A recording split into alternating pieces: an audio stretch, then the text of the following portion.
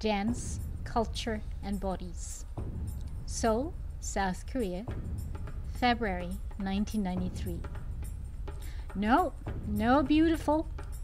Miss Yeon, my Salpuri dance instructor, half moans and half giggles at the same time.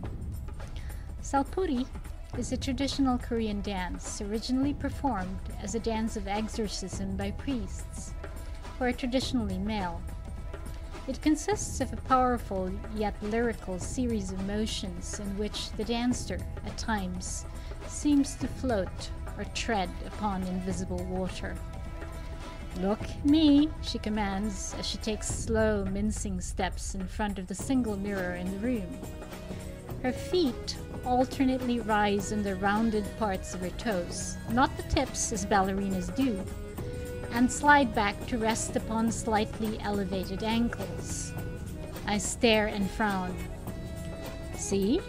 No water," she says, mimicking what I have just done, rising to the tips of my toes in a characteristic balletic fashion and neatly taking rapid, sharply pointed toes.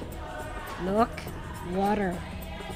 Holding me with her eyes, she again executes the same rocking, lingering, semi-elevated steps that make her look as if she were treading upon the surface of water. Learning a new dance is like stepping into a new body, I think, as I study her movements. Suddenly it is no longer a matter of course to rise on one's toes into plie, knees spread outward, forming mirror images of each other. So much of dance entails doing violence to certain habits that clothe and contour one's body and the way one moves.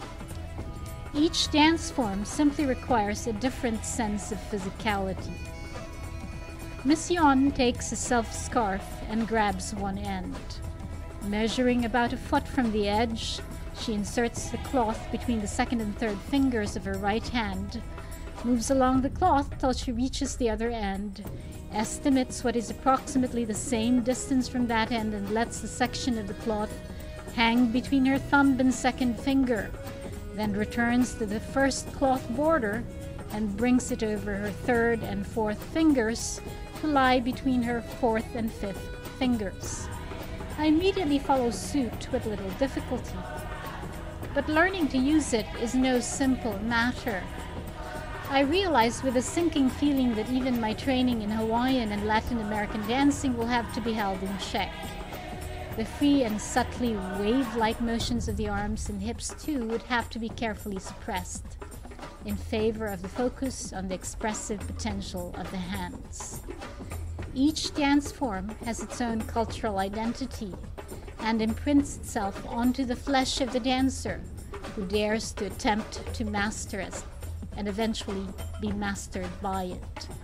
This has been adapted from an excerpt from my book, From Ballroom to Dance Sport, Aesthetics, Athletics, and Body Culture, published by the State University of New York Press in 2006.